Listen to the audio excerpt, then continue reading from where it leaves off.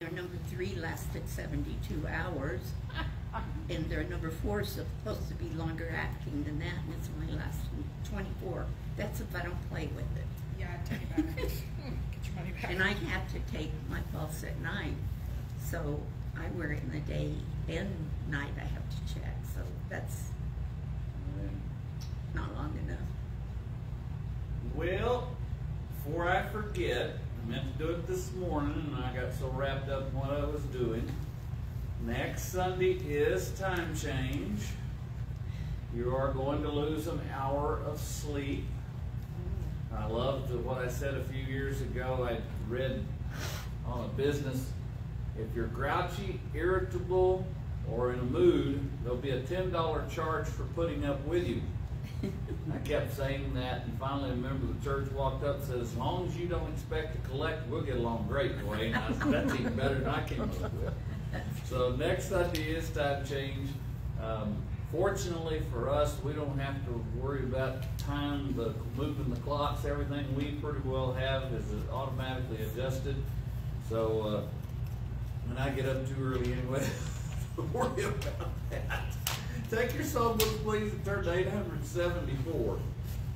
There are sometimes I would love to have the problem of not being able to get up, but I'm thankful for the way it is now. 874.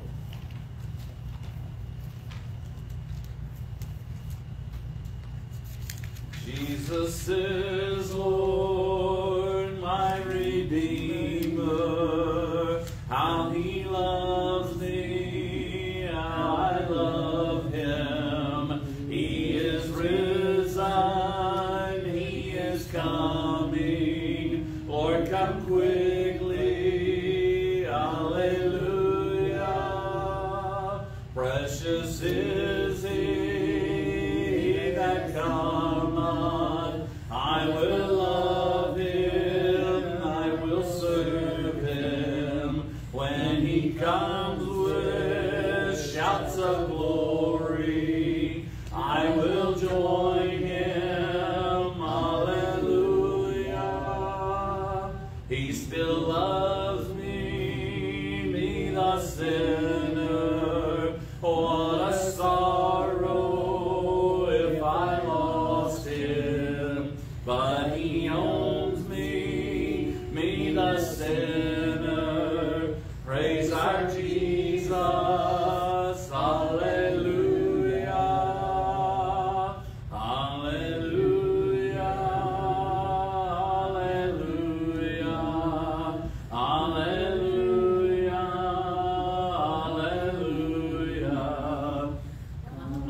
hallelujah, hallelujah. Lord, come quickly, hallelujah.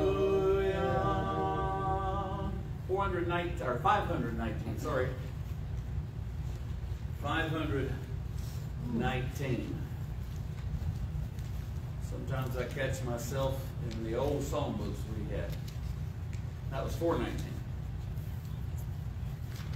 519. Only in Thee, dear Savior mine, dwelleth my soul in peace divine. Peace that the world all combine never can take from Thee.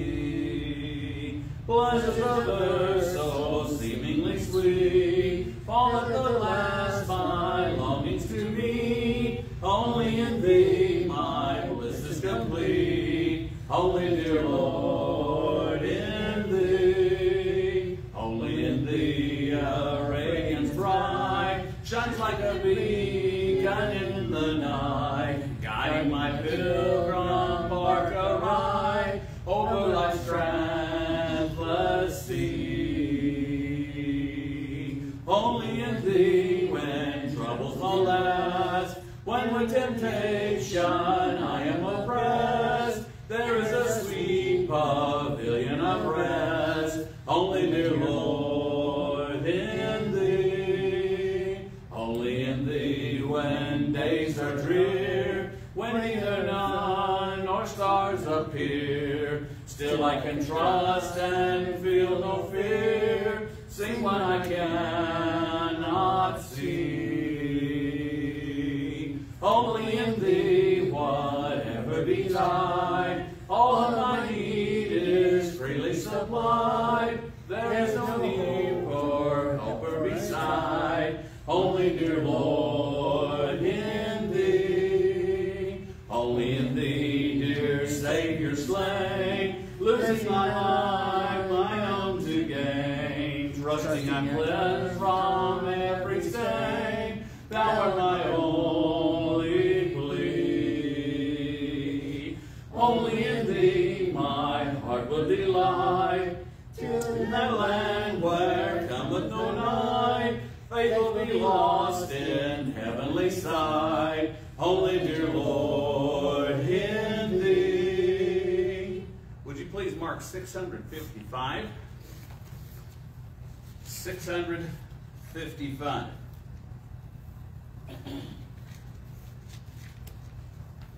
This morning, when I was doing my PowerPoint, everything was going everywhere. It almost reminded me of Eddie Parrish at Brown Trail Congregation saying that the light they have to make sure you can see on TV was going everywhere, and he didn't think that they wanted a Brown Trail discotheque.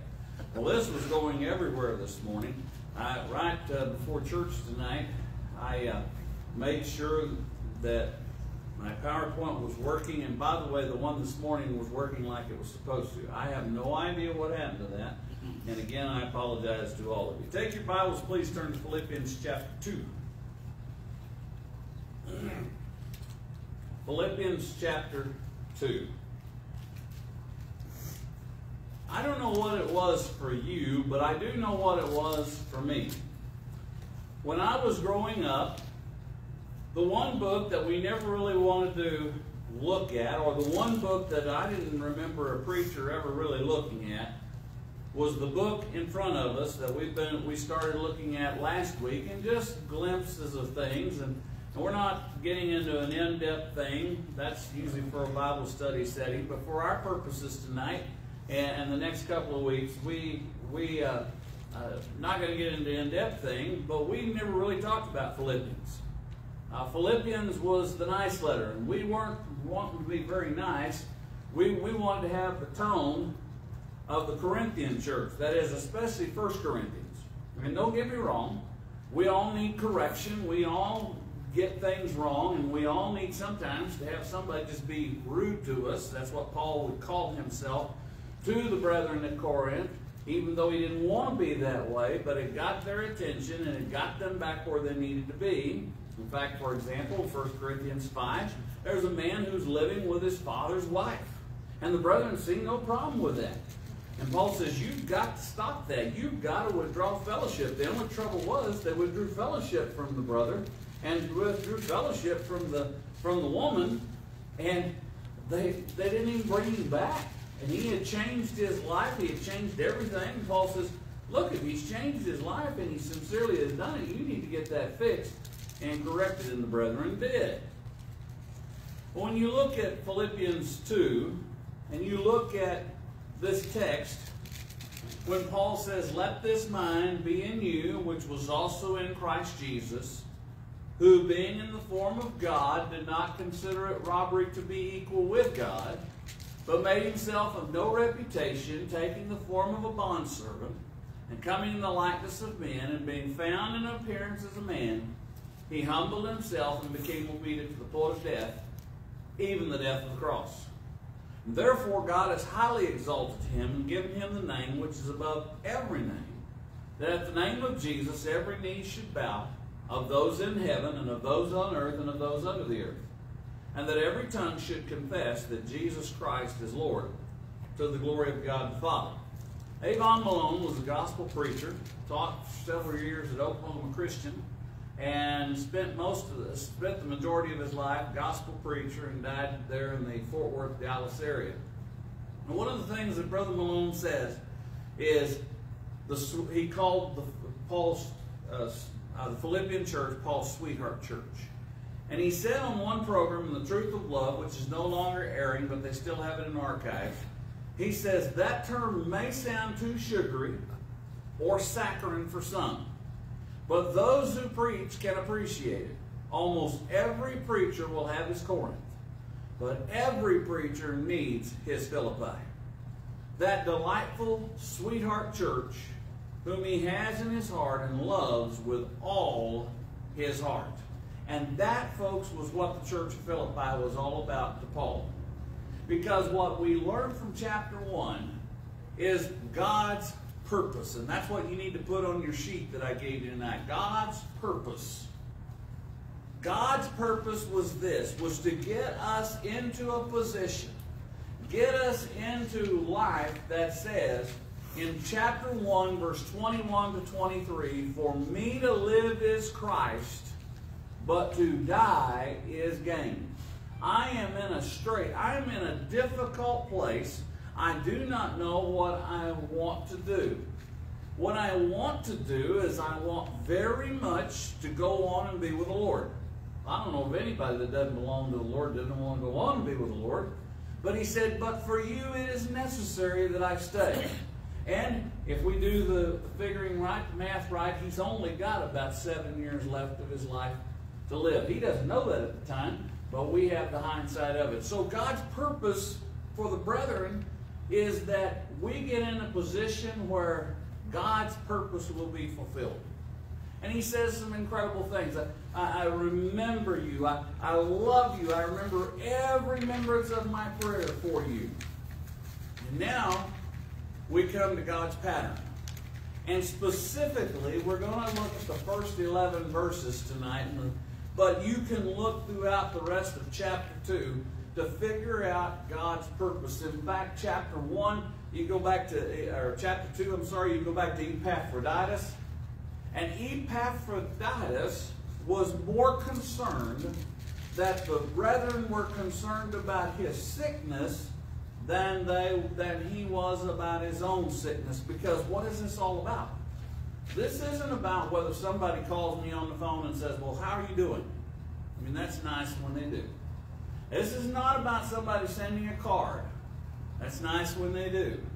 This is not about somebody just showing concern. That's true. But what Epaphroditus was more concerned about was the stopping of the gospel. That's the theme of chapter 2 in God's pattern here.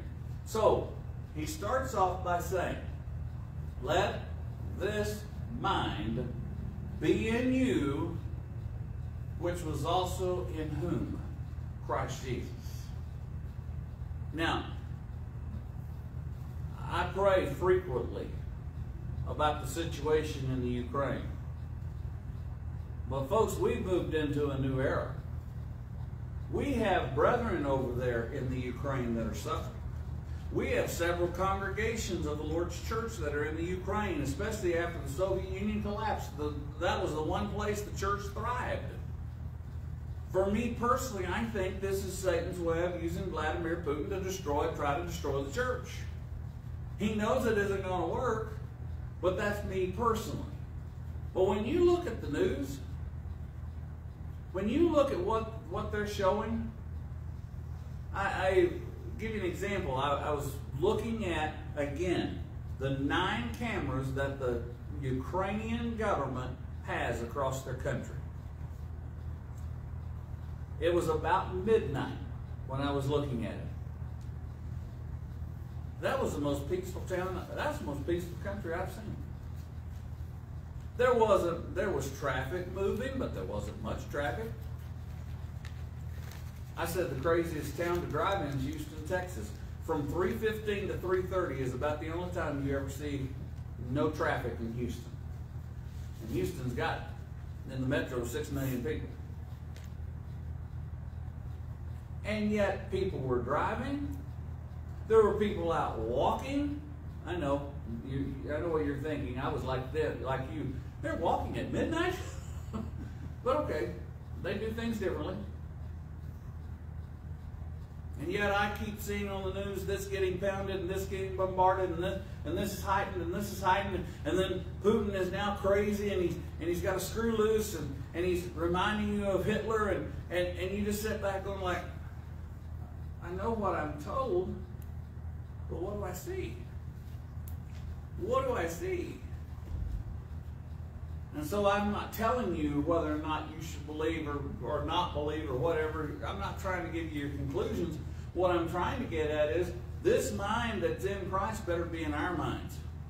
Literally, the Greek is mind up. It is just like my mother and dad used to tell me, you better mind. You better mind. I don't hear that much anymore, but you better mind. Think like Jesus thinks. Think like Jesus thinks. Luke 6:35, the preacher in Fort Gibson, Oklahoma, Dan Rouse reminded me. He says, lend and expect nothing in return. Dan says, I want to tell you, I've been preaching for 50 years, he said, and I don't remember anybody yelling at me the way that brother did. And he went on for 10 minutes. He said, that is absolutely ludicrous. You cannot expect me to believe that Jesus taught that you're going to lend and expect nothing in return.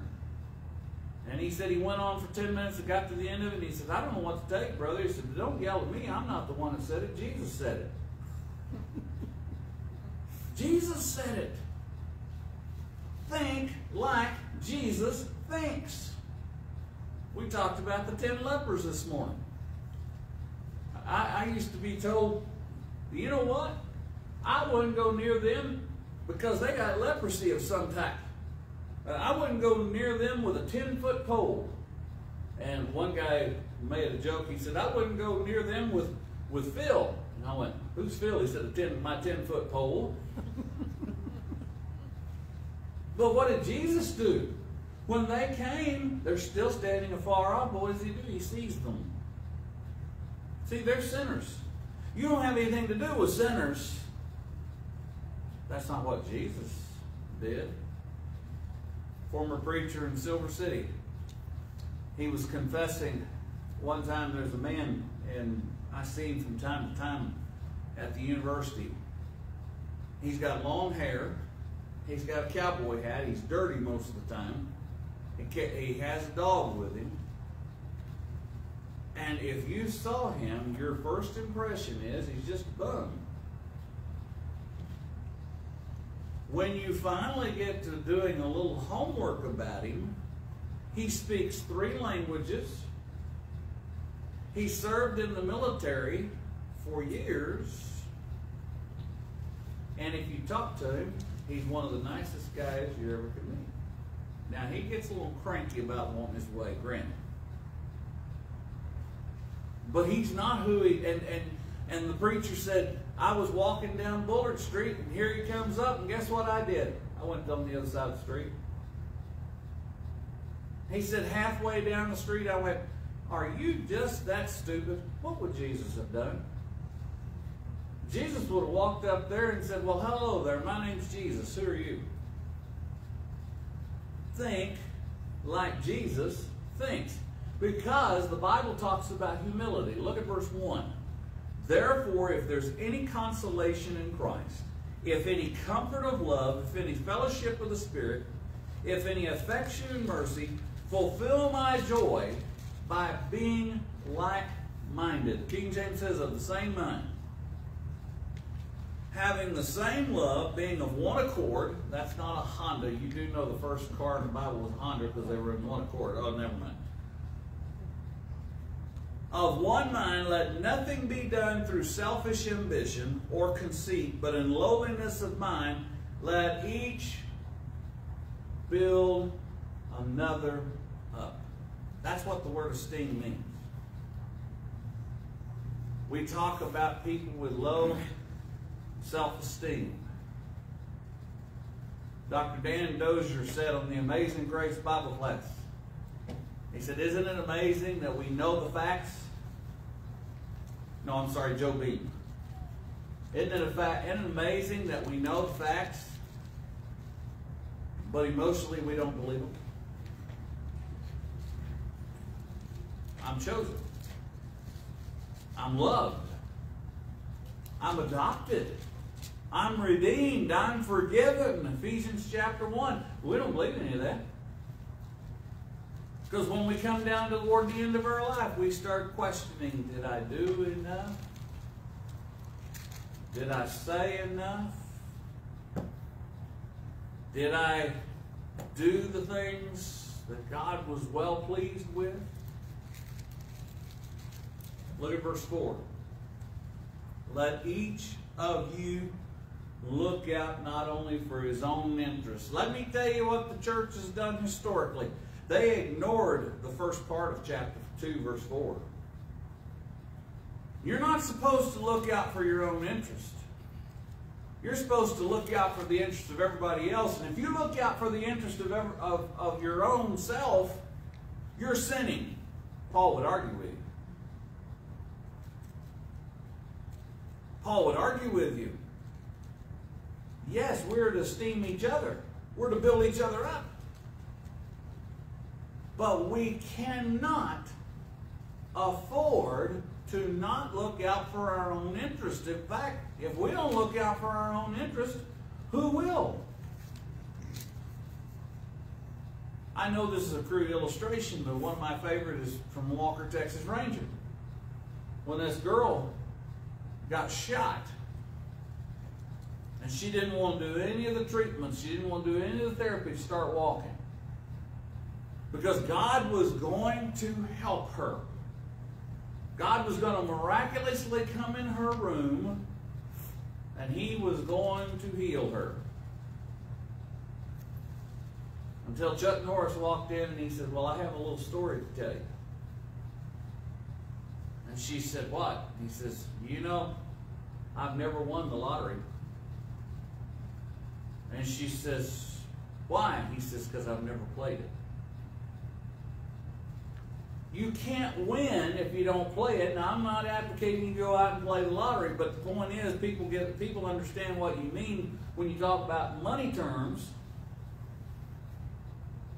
You cannot, God does not expect us not to look out for our own interests, but He doesn't expect us to only look out for our own interests. Because we need to be a people of self-denial. Luke 9:23-27. I've said it before, I'll say it again. If I took 100 Christians in a Bible study and asked them a survey and said, what's the first thing you have to do? What is the first thing Jesus said you have to do to follow Him? I would venture a guess I'd get 90% of this answer. Take up the cross daily. You can't, and I can't take up the cross daily if I won't, first of all, deny myself. Now, let me ask you a question. Does Satan know what will irritate you? I got irritated when I walked out of the house tonight. One of those things that irritates me is that when somebody asks me to do something, and they'll turn around and they won't even say thank you. Will you hand me that? Will you hand me that? And then I get treated the same way. And it's real simple what I'm asking for. It's real simple what they're asking for. But Jesus said, if you want to follow me, you got to first of all deny yourself, take up the cross daily, and follow me. What will a man gain if he gains the whole entire world and loses his own soul? Or what will a man give in exchange for his own soul? Because see, what Jesus wants is unity.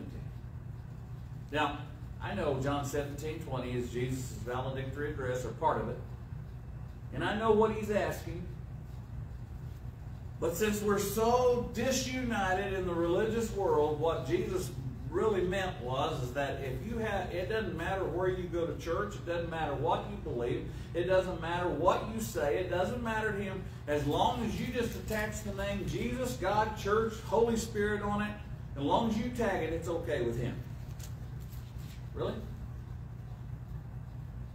What happened back with King Uzziah in about 2 Kings 13?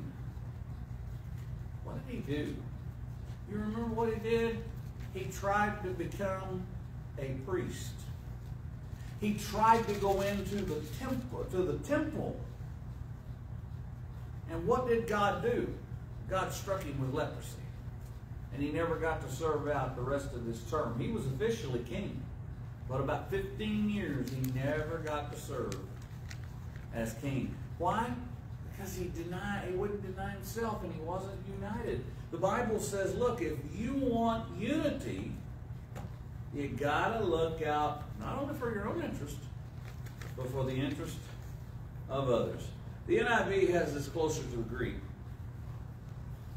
And it says, who being in the very nature God, didn't consider equality with God something to be grasped for personal gain or to be used for his own advantage. You remember how many times, at least once, that they tried to make Jesus a king? Remember he had healed people? And people were so infatuated with him. And Jesus took the title, didn't he? He went and he took the title as king and said, I will be your king. Right? Wrong. What did he do? He ran. He ran. Because that's not his Heavenly Father's plan. That was never his Heavenly Father's plan. His Heavenly Father's plan, first of all, was that he was Emmanuel.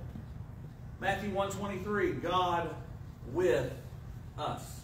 And it is such a hard concept for us to wrap our heads around that Jesus was God in the flesh. Because we have a general term for God. The Hebrew and Greek have more terms for God. Before Abraham was, I am. You remember that big thing that they tried to kill Jesus about? Jesus said, before Abraham was, I am. They said, you're not even yet 50 years old. How can you say before Abraham was, I am? Because he is. He is. And he's got all authority and all power. He's got all authority and all power. But folks, it wasn't something he stole. It wasn't something that he said one day, Father, give it to me. God gave it to him. And then he gave the Great Commission, go therefore and make disciples of all nations, baptizing them in the name of the Father, the Son, and the Holy Spirit, teaching them to observe all things I've commanded you, and lo, I'm with you always, even to the end of the age. You see, we need to have in our minds the theme of the Bible. The theme of the Bible, you know this. Somebody's coming, and he did. Spent about 33 years on this earth. Now I'm talking about in physical form. Someone's here. John said in John 21 that if we could contain the scrolls written, they would have written them.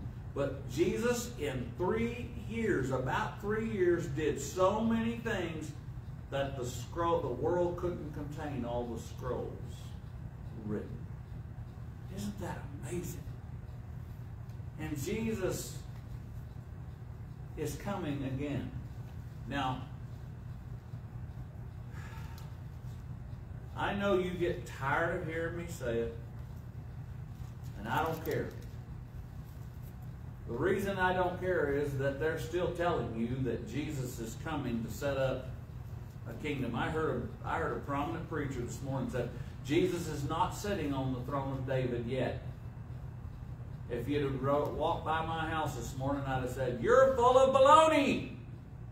He's already on the throne.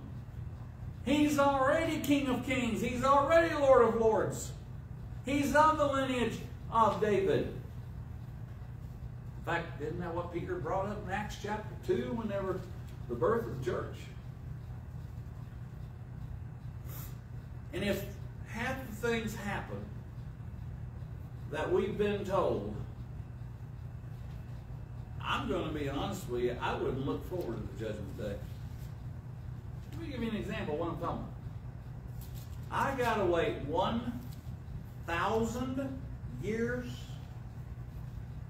to go to heaven. I gotta wait 1,000 years after God has killed all the bad, after Satan and the bad people have killed each other.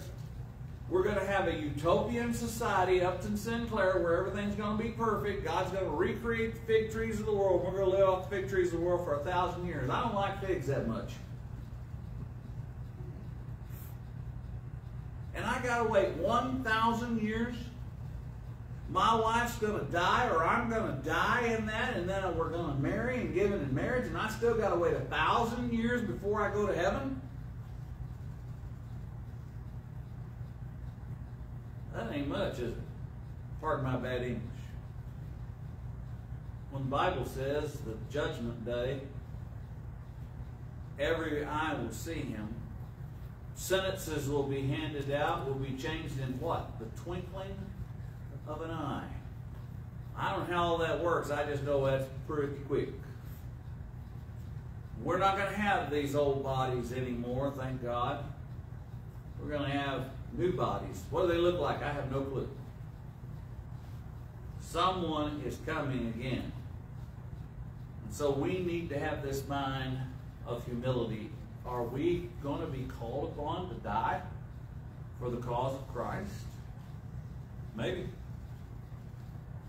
Because, see, Jesus made sure that when he died more horribly than anybody else in the history of mankind. What do you mean by that? There were other people that were crucified. There were two with him. Yes, but they deserved it. He didn't. He humbled himself to the point where he was willing to be hung for 6 hours one Friday, to be humiliated the whole entire night before. How'd you like to be spit upon? How'd you like to have your clothes torn? How'd you like to have a crown of thorns plaited, as the King James says, and put on your head? And how would you like to look at that crowd who's taunting you, who's humiliating you, and all you could say is, Father, forgive them, for they do not know what they do. You see, Jesus became human. I'm like Brother Ed Stegall, who preaches for the Jackson Street congregation now in Monroe, Louisiana, but he's preaching for the Woodland Oaks. And he said, I used to believe that there were several ways God could save us. That God could have taken the time to choose something else. He said, I don't believe that anymore. The reason is because there's only one way God could save us. The first thing is, he had to become like a human being. He had to become a human being. Ahaz is told by God, through the prophet Isaiah, choose a sign. Ahaz refuses to choose the sign. And God gets angry with him because he won't choose. And he said, here's the sign. Now what's coming is that the one, the promised one, will come through the virgin. And he will become human. And he'll suffer just like we do. And eventually, Isaiah 52, 13 through Isaiah 53, he will suffer. He won't be given a chance to give his side of the story because he won't talk. When he's humiliated, he won't humiliate in return. And yet when Peter took that sword and cut Malchus' ear off to stop the whole thing, Jesus says, don't stop this. This has to happen. Restored Malchus' ear. And then, what did Satan do? He made sure that the prophecy was fulfilled about these 12 men. They all abandoned him. Not slowly. How long did it take them? One night. But he became human because he emptied himself. Imagine you live in the perfect place. You don't have to worry about a gas bill, an electric bill. You don't have to worry about whether you're going to freeze to death or whether you got to put a nail in it, as Dubs used to say. It seemed like every day I had to put a nail in my house. It never decays. It never goes away. And it's an inheritance. You didn't earn it, but He's going to give it to you. And Jesus left all that. And He came to the imperfect place, where there's earthquakes, where there's tornadoes, where there's cold, where there's hot. Well, from one day to the next, you don't know whether you're going to live or not. Now, do you get the idea of He emptied Himself? Because what He did is He humbled Himself. He humbled Himself. You recall James chapter 4, first 10 verses? He tells us 10 things within that. And He ends it by saying, humble yourself in the sight of the Lord. And what? He'll lift you up. I was watching one of my favorite old television series on Cozy TV, Emergency. It reminded me of what happened on our senior trip in 1985. But this lady was in a panic. She was in a panic, and she just could not let the paramedics help her. And of course, you know, the old shows, take it easy, take it easy. I always want to tell them, well, you get in this much pain, let's see if you can take it easy. Okay, I digress. And they kept saying, take it easy, take it easy. Jesus humbled Himself because He lived what He prayed.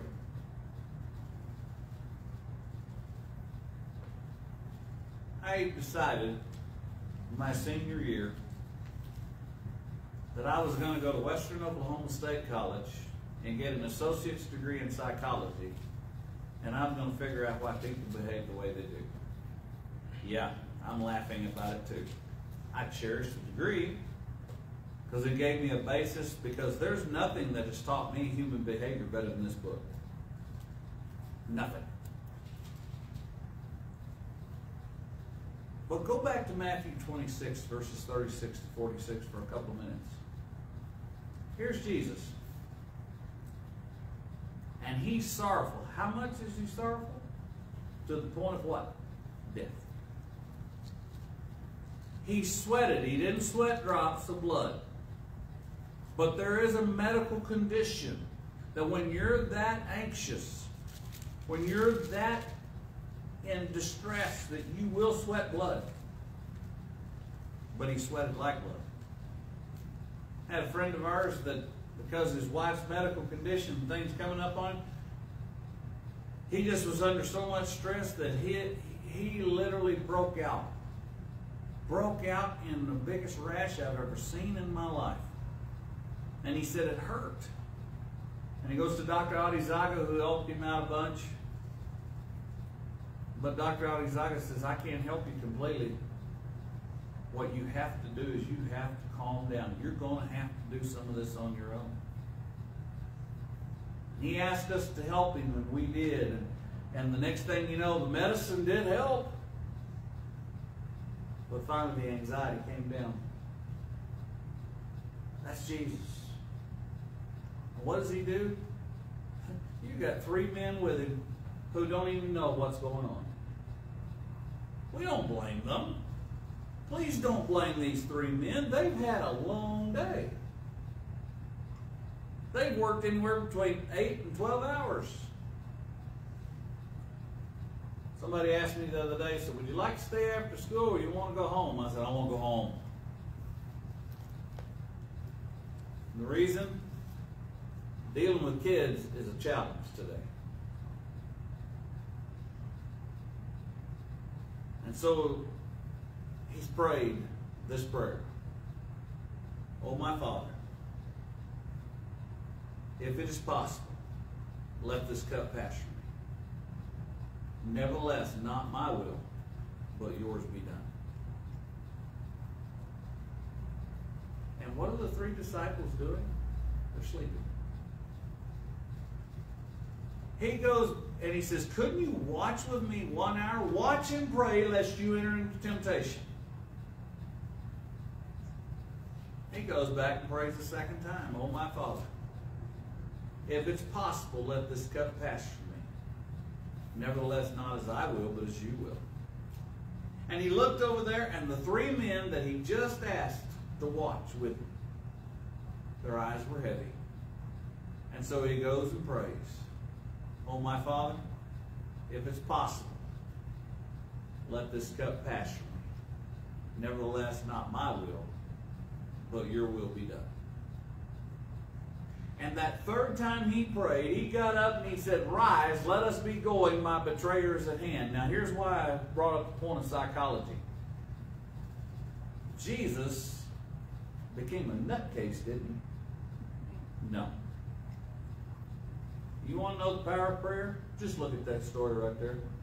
Rise, let us be going, my betrayer is at hand. See, Jesus was still human, but he obeyed his Father.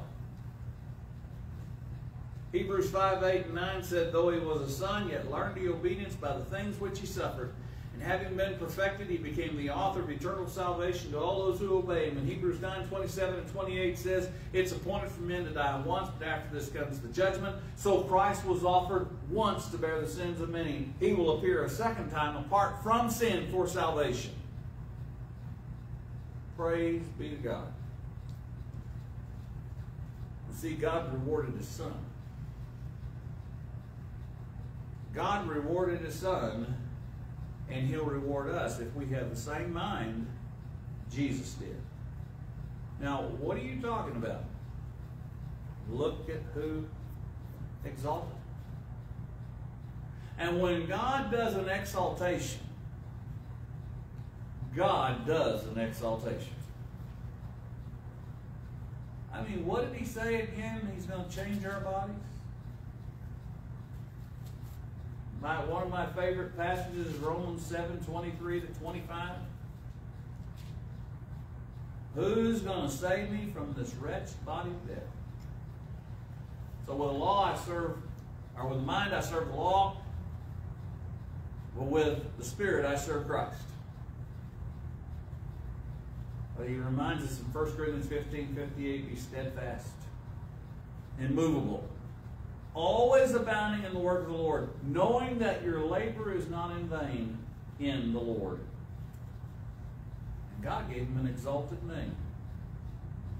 You and I don't think too much names. Now, for me personally, I do think my name. You see, my dad's cousin, got my mom and dad together. And he got his left side blown off in Vietnam.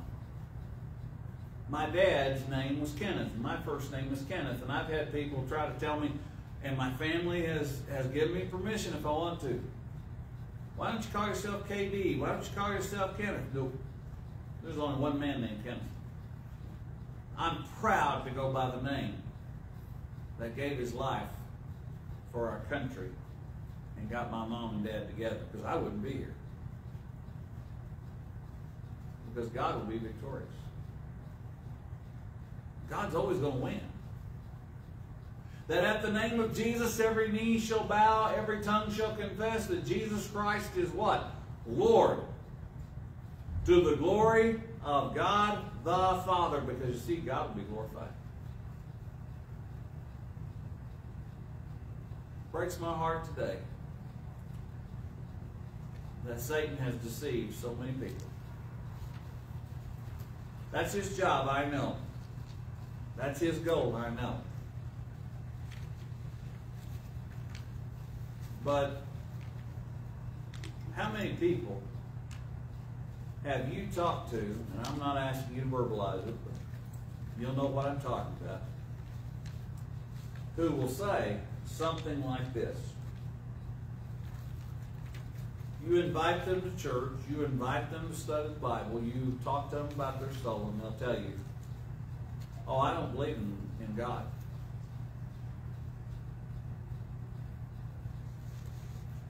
And they'll tell you they don't believe in God. And they're proud of it. They're nice about it. They're not rude.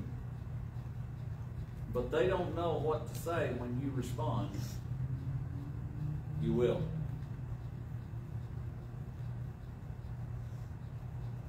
No, you didn't hear me. I don't believe in God. No, you didn't hear me. You will. But I fear for you it'll be too late. Philippians Tedley wrote a song. I'm trying to find it again. And if it wasn't him, someone else wrote it, but I thought it was Philippians Tedley. And it goes something like this. Too late will be the cry. Too late when you die. Is it going to be too late for you? Paul loved this church. Paul loved the Philippian church.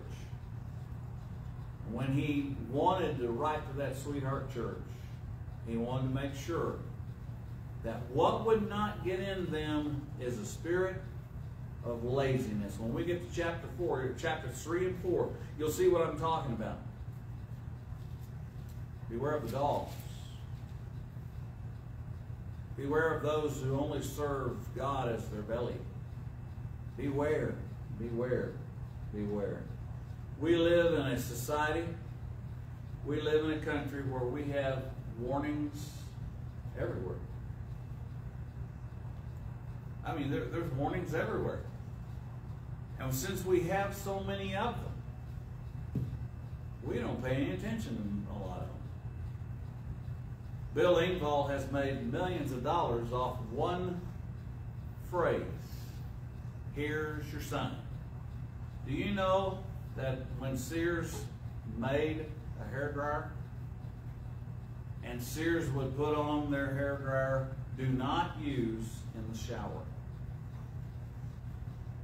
He said, now when's the last time you were in the shower washing your hair and you grabbed that blow dryer and put it in the shower with you? We kind of laugh about that, and it's true. But we get so immune to warnings, we don't even pay any attention. I don't know what that lady in Santa Fe is going to do. And I don't know how that trial is going to, I don't know how that's all going to end up. But a police officer, a 43-year-old Santa Fe police officer, and a retired Las Vegas firefighter lost their life the other day. The woman made up the story she was being kidnapped. She ran from her apartment and went down and told someone, and come to find out, she made the whole story up. 2 people lost their lives in a wrong way driving on I-25. How many people are we going to have to lose before we finally get the idea that the design of the highway is to go one way? How many spiritually are we going to have to lose until we realize that there's only one way to get to heaven? And that's by Jesus Christ. There's a fountain free. There's a fountain free if anybody wants to use it tonight and reuse it. If we can serve you in some way, let us do it while we sing. There's a fountain free, 'tis for you and me. Let us haste always to its brink. 'Tis the fount of love from the source above, and He bids us all freely drink. Will you come to the fountain free? Will you come? 'Tis for you and me, thirsty soul. Hear the welcome call. 'Tis a fountain open for all. There's a living stream with a crystal gleam. From the throne of life now it flows.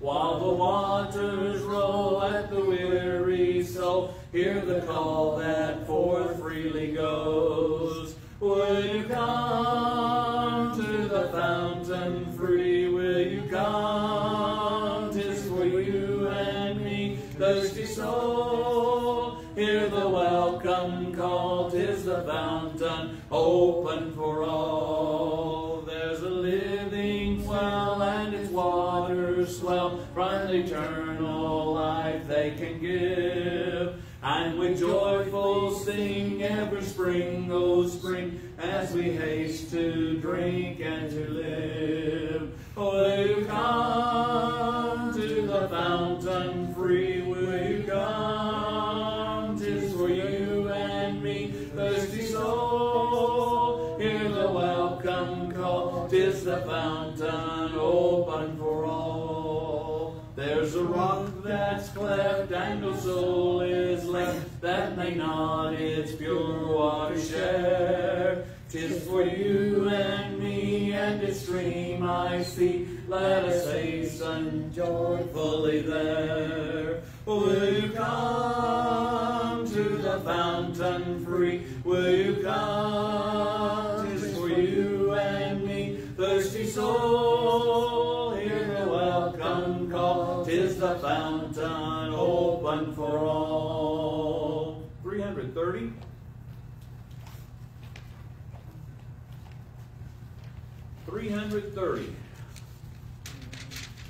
To give those who were unable to partake of the Lord's Supper this morning an opportunity to do so, we're going to sing this to help prepare all our hearts and minds for it. On this Lord's Day we assemble round the table of the Lord. Happy hearts are made to tremble when we hear His blessed word. Thanks to God for such a Savior, now enthroned in heaven above. Thanks for this exalted favor, blessed memorial of His love. There in agony He suffered on the cross for you and me. Now upon the throne He's reigning, blessed Lamb of Calvary. Thanks to God for such a Savior, now enthroned in heaven above.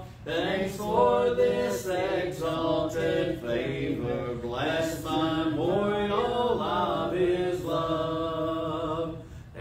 Recall His broken body as we look upon this bread. Give ye thanks, divide and eat it in my memory, He said. Thanks to God for such a Savior, now enthroned in heaven above. Thanks for this exalted favor, blessed memorial of His love. And this crimson cup reminds us of that dread scene long ago, when He died in pain and anguish. His blood was made to flow. Thanks to God for such a Savior, now enthroned in heaven above. Thanks for this exalted favor, blessed memorial of His love. And we do thank you for a memorial. We thank you, Father, that, as Paul told us, as often as we do this, we proclaim the Lord's death until He comes. Father, we know that He's coming.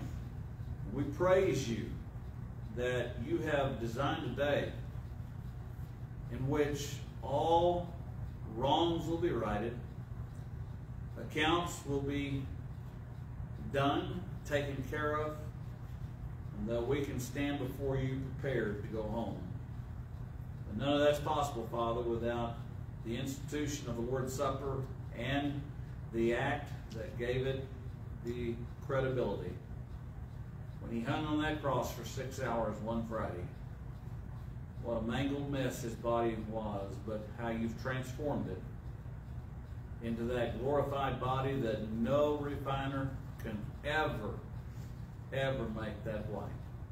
Bless the ones partaking tonight, Father, but bless us all. It's in Jesus we pray. Amen.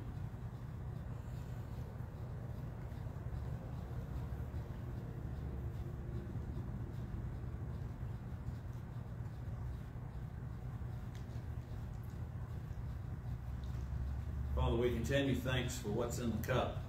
Jesus said, drink from it, all of you. Satan has tried to get us to understand that the cup is more important than what's in it. But we know what Jesus said. If you do not eat my flesh and drink my blood, you have no part of me. And he wasn't trying to get us to be cannibals. But what he was trying to do is get us to remember it's all about him and what he's done for us. Bless the ones partaking tonight, Father, but bless us all. It's in Jesus we pray. Amen.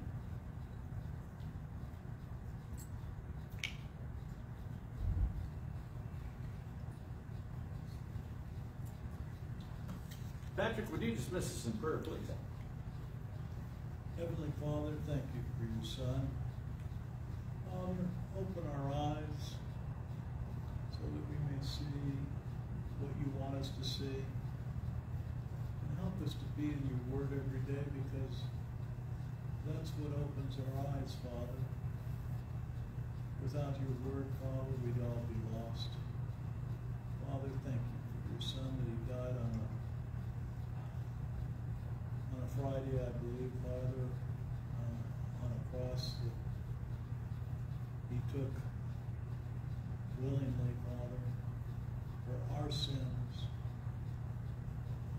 And Father, so many things to be thankful for, yet we take them for granted, Father. Help us to realize, help us to be a thankful people, not a grumbling people. Help us to understand the blessings that you've given us. Father, thank you for our little church. Thank you for, so many things. Thank you for the family you brought me into. And Father, again, thank you for your Son. Oh my goodness, Father, thank you for your Son. It's in his name, Jesus.